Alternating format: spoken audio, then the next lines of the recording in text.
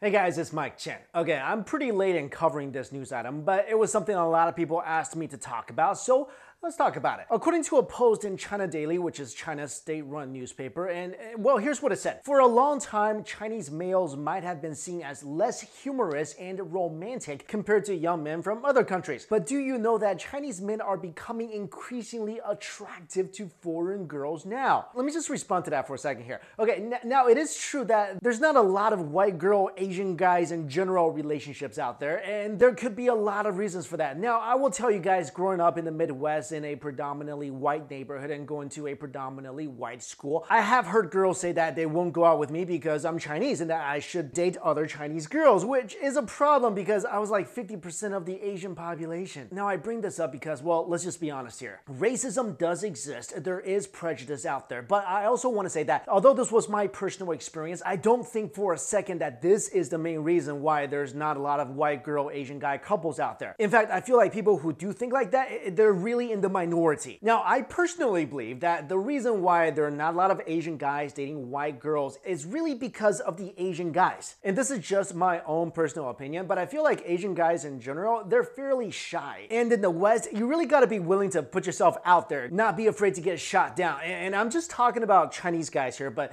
Chinese guys will literally wait years sitting in secret admirer purgatory before expressing their love in some grand fashion, which may or may not involve the use of fruits. So I do believe that if more Chinese guys or Asian guys in general are more proactive in asking out girls or approaching girls, there'd be more AMWW couples. And to comment on what China Daily wrote about how Chinese males might have been seen as less humorous and romantic, okay, I personally never heard something so specific before, and I don't believe that to be true. But if by chance that is true, I still think it's tied to the whole Asians really being shy and not really expressing themselves enough thing, because Chinese guys, they're funny. I mean, you remember these two? Also romantic? What you talking about? What did I just say about love confessions and fruits? All right, don't like pomelos? How about some cake? No? How about a bouquet of cash? Anyway, the post goes on to say, more and more foreign ladies tend to marry Chinese men in recent years. According to statistics of overseas dating websites, Chinese men are in growing demand. They are received as honest, outgoing, responsible, caring, and respectful toward women. This just sounds a lot like propaganda talk right here. I mean, I would really like to see these statistics that say Chinese men are growing in demand. Also, the part about some foreign women whom already married Chinese men also regarded the pairing as a life-changing opportunity. That just sounds like a sales pitch at a timeshare offering. And isn't any marriage life-changing? So bottom line, is this post accurate? Is there a growing demand of Chinese men as life partners?